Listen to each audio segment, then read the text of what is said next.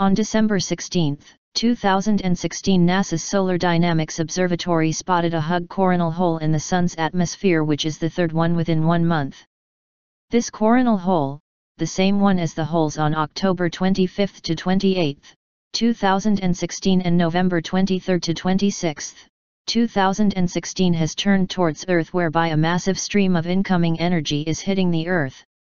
This large wave of energy impacting the entire planet has unintentionally been detected by the MIMIC TPW microwave background imagery started to form on December 18 at about 15:00 UTC and ongoing as of December 19, 2016 at 1:20 AM US Central Time. The MIMIC TPW microwave background imagery is not a glitch, computer error, or fake. However, surprisingly, on December 19, 2016 at 4:57 PM, MIMIC suddenly issued a statement via Twitter saying this is a mistake, an error in their system. I don't know what to make of this, but this current coronal hole is enormous, and it is the first time I've ever seen something this large over such a vast area show up on MIMIC like this, according to Dutch Since.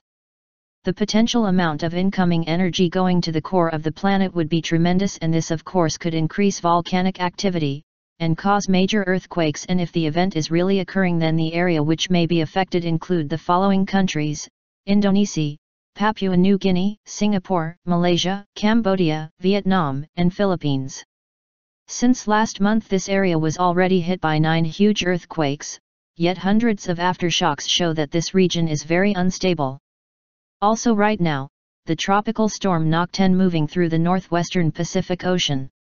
The Philippine Atmospheric, Geophysical, and Astronomical Services Administration, or PAGASA, issued a warning on December 23, 2016 that Nok 10, Nina, is expected to continue intensifying and reach typhoon strength on approach to the Philippines by December 24, 2016, before making landfall over Catanduanes by Sunday, December 25, 2016, afternoon or evening, local time. With the storm Nok 10 on its way and massive waves of energy are hitting Earth caused by the enormous coronal hole in the Sun, it is suggested by several news outlets that the Earth, especially Asia-Pacific, the region as mentioned, will face severe weather and/or geological events on Christmas.